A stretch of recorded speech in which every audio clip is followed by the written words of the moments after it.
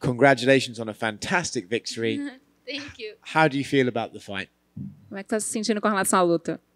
Eu tô me sentindo muito feliz de estar aqui, ter conseguido colocar todo o trabalho que eu fiz na minha academia no octógono. I feel very happy to be here. I was able to put all the work that I did in the gym into the octagon, so I'm happy for that. Did the fight go how you planned, or was there some surprises in there? A luta aconteceu da forma como você esperava ou teve alguma coisa que te surpreendeu? Eu sabia que a Sam era uma adversária dura, ela nunca foi nocauteada, então eu sabia dos perigos dela, o pouco que eu pude estudar dela foi o que ela me mostrou, então não teve nenhuma surpresa. I knew she was a tough fighter, you know. I studied a lot of her games, so everything that she showed inside the octagon was actually nothing that surprised me because I studied her. And after a fight like that, do you need to take some time off, or when would you like to fight again? Would it be soon, later? When do you want to fight? Agora que você já lutou, né? Você gostaria de tirar um tempo de folga? Você quer voltar ao octógono quanto antes? O que está passando pela sua cabeça? Então, meu camp passado foi um camp muito perturbado, eu estava machucada, eu não consegui fazer um camp bom, e desse eu fiz um camp excelente. Agora eu quero descansar, ir para minha família e para ir para João Pessoa, que é a minha cidade. Tem um ano que eu não vejo minha família, então eu preciso desse tempo para eu descansar, esvaziar minha cabeça e voltar aos treinos, e aí sim, tá pronto para a próxima.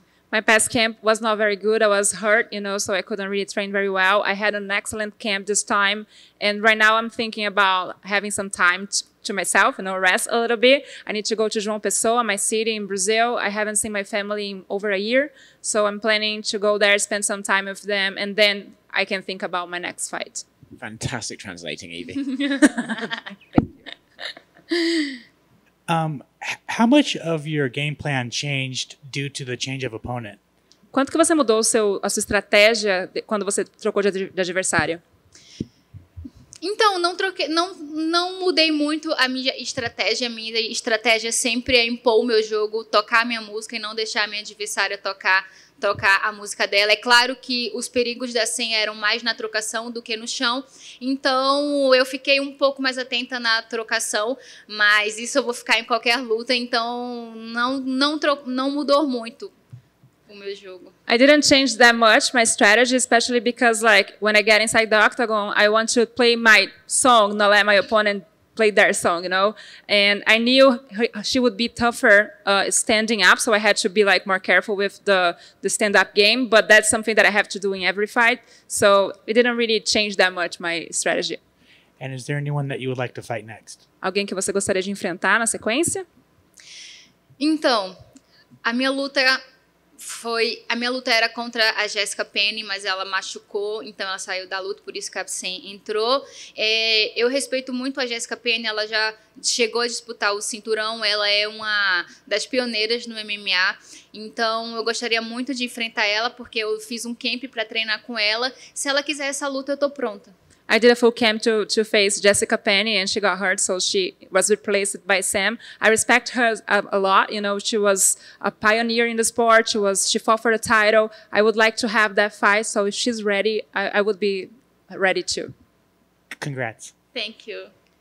Hi. It looked like right after the fight that you were upset. Is that how you were feeling right after the fight was over? Quando a luta acabou, parecia que você estava um pouco chateada. Sempre que eu luto, eu gosto de... É claro que qualquer lutador quer finalizar ou nocautear, mas todo mundo que tá aqui no UFC é duro, nem sempre isso vai acontecer, mas eu não tava chateada, não. Acho que eu fiquei um pouco cansada, só isso. I was not really like upset. I was kind of tired, you know, but you know, every time I fight, I would like to have a knockout or like a submission. That's not gonna happen all the time. But you know, when the fight ended, I was not really upset. I was more tired. And do you feel like you really had something to prove after that last fight? You know, you had to kind of show people what kind of fighter you were, and do you feel like you accomplished that? Você se sentiu pressionada que você tinha que mostrar um pouco mais o seu jogo por conta da forma como acabou a primeira luta, né? E você acha que você conseguiu mostrar isso hoje? Não, eu sempre que entro no octógono, eu entro focada em dar o meu melhor, em fazer tudo que eu treinei. Então, não me senti pressionada em nenhum momento. I didn't feel that kind of pressure, you know. Every time I got into the octagon, I tried to do my best and 100%, so I didn't really feel that way. Thank you. Oi, Luana, tudo bom? Tudo. Vou fazer em português rapidinho. Luana, ali no final da luta, você cadenciou um pouco mais o ritmo, se eu não me engano, você até ouviu. Seus corners, uma certeza da vantagem, né? Você tinha essa certeza da vantagem. Como foi lutar 3 rounds com essa certeza, com essa ciência de poder administrar no final? Qual foi o desgaste físico que você sentiu? Então, eu consegui escutar bem os meus corners, né? Eu sabia que eu tinha ganho o primeiro e o segundo round, eles tinham me falado isso. Então, o terceiro round, é claro que a gente está um pouco mais cansado, então eu comecei a luta um pouco mais, tentando descansar um pouco para poder acelerar. Mas a Sam é uma adversária muito dura, eu sabia que ela precisava dessa vitória, os corners ela estava gritando para ela vir para cima, então eu estava sempre atenta para quando ela viesse, e eu estava fazendo o que meus corners estavam falando. Show de bola. Foi assim, depois da sua luta no Contender, eu estava lá, depois da sua primeira luta e agora. As suas quedas, elas chamam atenção e viram notícia. Na entrevista, no octógono, nas redes sociais, agora se fala muito disso. Isso também pode virar uma marca, uma espécie de um marketing. Você pretende aproveitar, talvez, isso também, já que os movimentos são plásticos e chamam, de fato, a atenção. Sim, na verdade é uma coisa que é natural minha, né? Eu faço judô desde os meus 2 anos de idade. Não é uma coisa que eu busco, é uma coisa que parece que aparece assim, é natural. Então, não tem como eu evitar isso. E eu fico muito feliz de saber disso, que todo mundo gosta das minhas quedas e podem esperar que vai ter muita queda de judô aí ainda.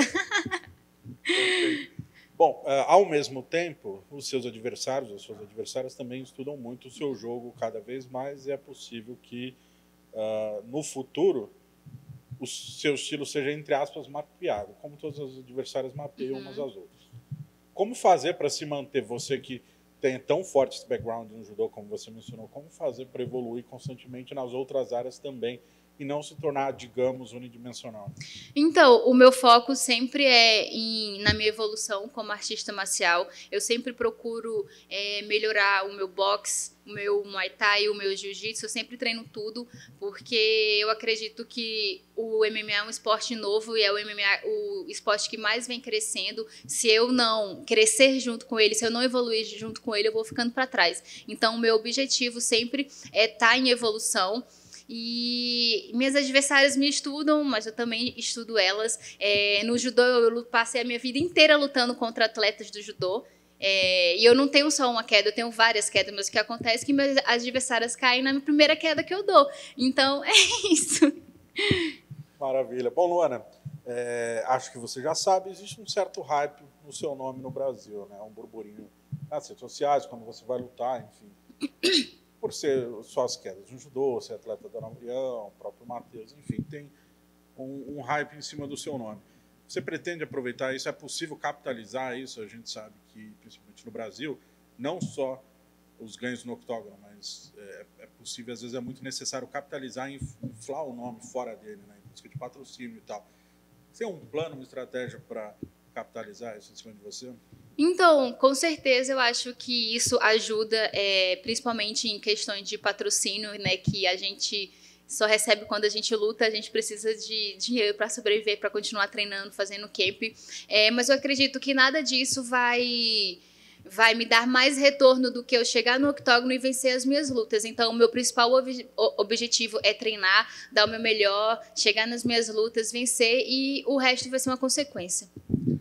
Para finalizar, Luana, por favor, se você puder olhar para essa câmera e mandar um recado para os fãs do Brasil, o que eles podem esperar da Luana para a temporada 2022?